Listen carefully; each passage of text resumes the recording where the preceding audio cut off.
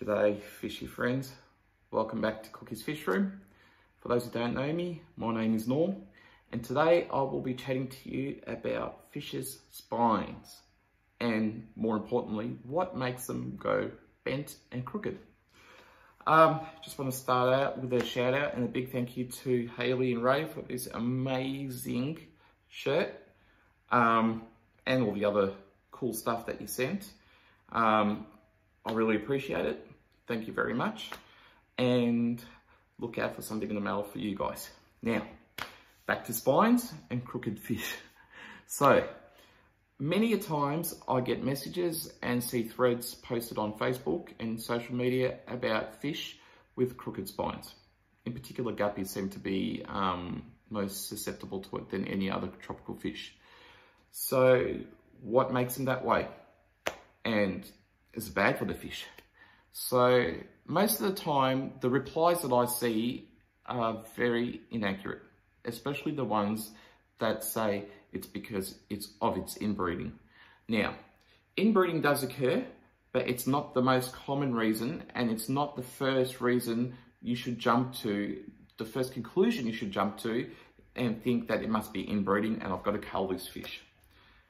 9 times out of 10, studies that I've done in the lab have shown that these crooked spines are due to the mother, while she is pregnant with these fry, has been basically not absorbing or has not enough minerals and vitamins in her body to supply every single one of those fry in her body.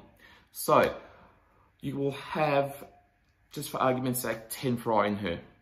She will have only enough nutrition and enough vitamins in her body to supply 9 of those fry with enough and proper vitamins and minerals to have those straight spines. Number 10 misses out. So he or she will come out with a crooked spine. That's the most common factor for this to happen. And that's when you see a fry with a crooked spine at birth. Sometimes you see fish with crooked spines that develop later in life, and I'll get to that shortly. We'll just talk about the ones that are born with crooked spines for now. So that is the most common reason, and there's one way to avoid that. And if you've looked at if you've watched any of my previous videos, you will know that I always say to make sure that your fish, your guppies, and in particular the pregnant fish are getting the proper nutrition that it requires. And sometimes that will mean adding and dosing some minerals and vitamins into the water. Now, I use a product called I do use Vitachem. It is fantastic, but there is another one called Biotope. Now, Biotope is specially formalized to help the pregnant guppies to pass on those minerals and vitamins to its fry.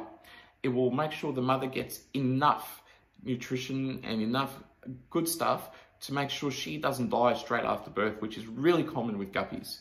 So, and at the same time, it acts like as a dechlorinator. So it's an all-in-one product that I can't speak more highly about. So please try and get your hands on some Biotope. That's the actual brand. So that's guppies that are born with, or fry that are born with crooked spines. Another reason you see them born that's more common than genetics and inbreeding is basically the fry is getting damaged during birth. So lots of the time the fry will get stuck in the birth canal and can't come out for whatever reason. The mother finds it hard to push it out, or she's just having a general stressful time. The fry will end up with a crooked spine. I've seen that so many times. If you sit down and watch the mother swim around with the fry sticking out the back of her, it's not great to watch. She's mostly stressed when you see this happen. So what I can only suggest is that you can create a less stressful environment for her. If you watch guppies, when my guppy's about to give birth video, I talk about it in there, how to create that scenario, that environment to make her feel comfortable. I recommend that you go back and watch that video. It is one of the most important things while a guppy is giving birth to have an environment that is stress-free. Now, there is inbreeding and there is genetics. So it's unlikely to be genetics if the other 9 fry don't have the problem, the mother doesn't have the problem, the father doesn't have the problem, and just one of them do. So you got to think logically that it won't be genetics if that's the case. The other problem is with inbreeding does happen, and usually with inbreeding you will see more than one fry have that crooked spine. So that's another thing to keep in mind. Now, let's chat about guppies or fish that have developed this crooked spine later on in life. So we'll go through, none in particular order here or most common reasons or anything like that. This is just generally speaking about what can cause it. So you have diseases like columnaris, TB, and scoliosis. Those 3 are the most common diseases that can cause crooked spines to fish. Now, you will know if it's one of those diseases. With columnaris, you'll have the white patches, swollen gills, and all the other signs to look for. With TB, you will have lesions on it. And scoliosis is basically, it doesn't have more than the actual fish's shape, and that's it. So it's a bit hard to diagnose that one, and it's more of a trial and error sort of thing to treat it. Once it's got scoliosis, there's no turning back. You can't treat that one.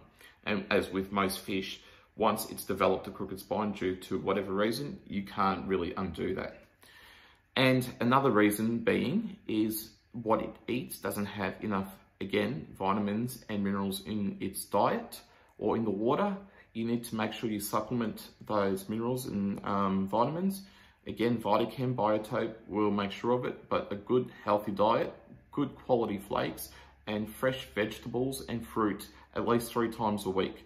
Now, I see a lot of people say, well, I feed bloodworms a few times a week, so or once a day, it gets great food. No, bloodworms is not great food. It's not a good quality food for the fish. It contains literally 0 to nothing when it comes to nutritional value. It's just fat.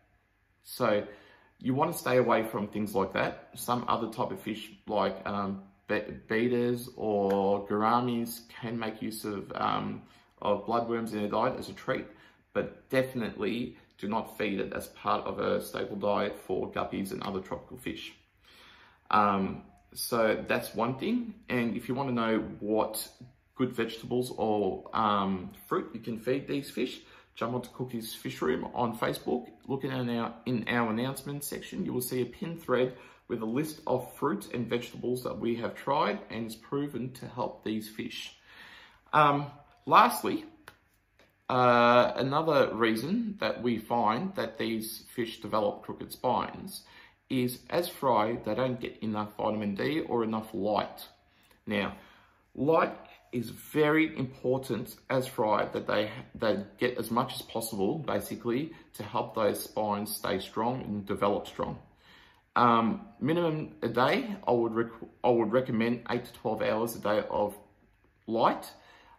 If you've got lots of floating plants or cover on top of your tank, try to push towards the 12 hours of light because it will be thinned out by the plants. So make sure if you've got fry in a fry tank or in your main community tank, it's getting enough light. Those basically are the reasons why your fish could have a crooked spine. Now, a lot of it's not preventable. A lot of it is just, if it happens, it happens. But you can prevent as much of it as possible with a good diet and supplementing these minerals and vitamins just by dosing the right additive. Again, I recommend Biotope or Vitachem.